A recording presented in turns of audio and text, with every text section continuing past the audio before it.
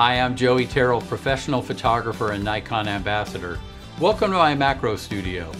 My subject today is a French press, or rather a piece of a French coffee press. It's the strainer from the bottom that keeps fine grounds from getting into your brew. Today I'm working with my Z9 camera and my Nikon Z105 macro because I want to work very close to the strainer to reveal some intricate details, but I also want to use the lens to reveal some fascinating out of focus shapes and patterns.